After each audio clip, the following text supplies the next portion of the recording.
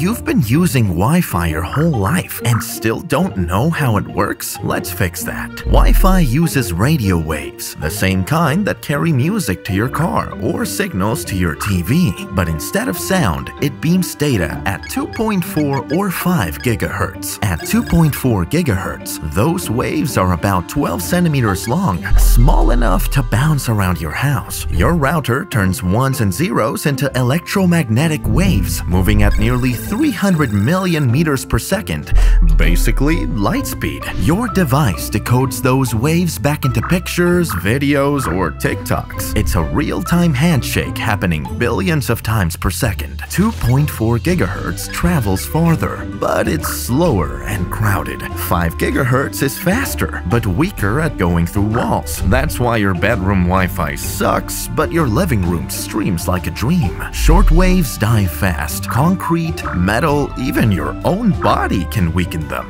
That's why stepping behind a wall can drop your signal by up to 90%. More devices means less speed. Your router splits bandwidth between devices like a pizza at a party. The more the friends, the smaller the slice. So next time your Wi-Fi lags, don't blame your router, blame physics. Wi-Fi isn't magic, but it might as well be, which makes you wonder